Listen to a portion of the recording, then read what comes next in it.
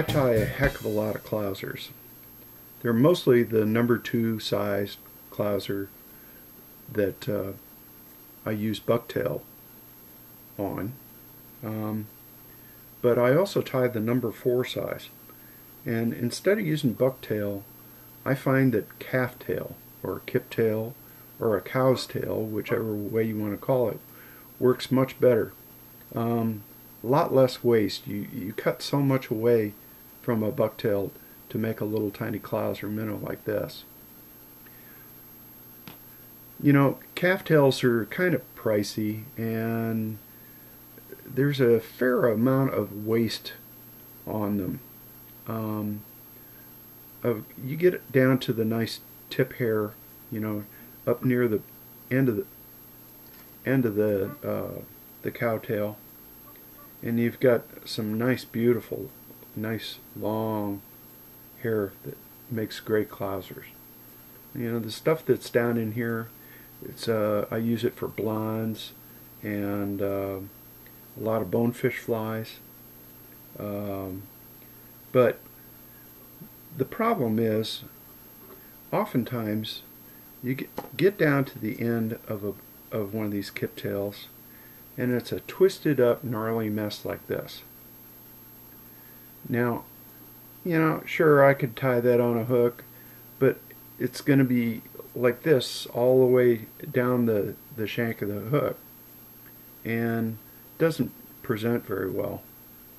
And when you use this hair, of course, it's just a little too short. Well, over the years, I've collected several bags of these tip ends that have the twisted hair that I wasn't able to do anything with. Got into a conversation with a friend of mine and was talking about trying to straighten these things out. And I tried soaking them in warm water, you know, kind of heat them up, let them dry out, and try combing them out. But, you know, this really has got a starch to it. It doesn't want to come out too easily.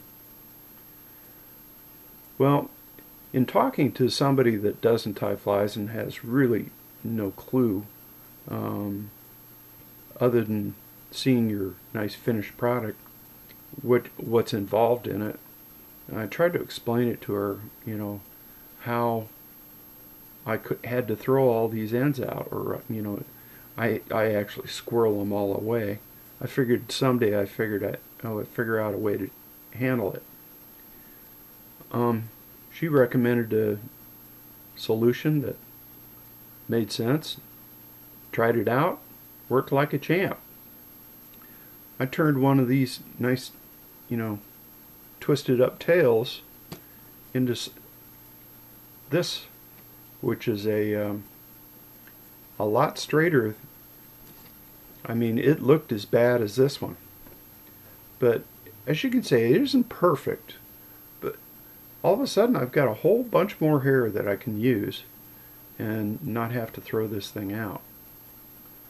Now, I figured I'd use something like a chemical bath, you know, similar to maybe a permanent wave on, you know, for ladies' hair. But I figured that'd be a little expensive, and it might mess with the dyes on these fluorescent colors. She gave me another solution. Ended up being a very cheap one. Is a hair straightener, of all things. Now, I'd heard of curling irons, but I really never realized that they made a hot iron that was meant to actually straighten your hair and take any wave or kink out. This is just a little mini one, but it's the perfect size for, you know, working on these little end pieces. You know, just heat this thing up and run this hair. I'm also curious, every once in a while I get some funky neck feathers off some of the roosters that have a weird twist in them. I'm wondering how well it'll work for that. I'm going to try it later on. But anyway, sometimes approaching a problem from someone else's perspective, that is, someone who doesn't actually tie the flies, can be very,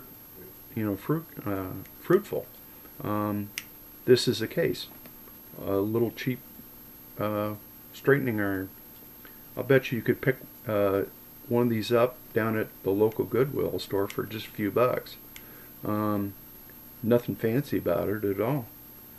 Anyway, sometimes it helps to approach a problem from somebody else's perspective, and I like to think that I think outside the box quite a bit at the time, but would have never come up with this without her help. Anyway, go pick yourself up one of these things. It might come in handy sometime for your fly time. Thanks.